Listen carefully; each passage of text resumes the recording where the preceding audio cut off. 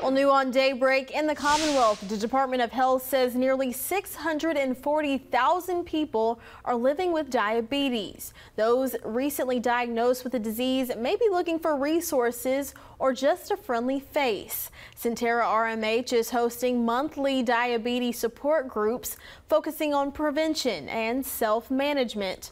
One coordinator for the program says through the sessions, the hope is to create a space for open conversations and questions during what can be a new and stressful diagnosis. If you have other people that are dealing with diabetes and you hear what they're doing, it just makes you feel like you're not alone and that you can help each other with ideas of recipes, maybe getting a walking group together, just phone a friend for support when you're having those down days, because diabetes is very stressful for people. The next diabetes support group will be held tomorrow at the Hahn Cancer Center at Sentara RMH from 6 to 7 p.m. You can find more information on that and other diabetes prevention programs through this story on our website.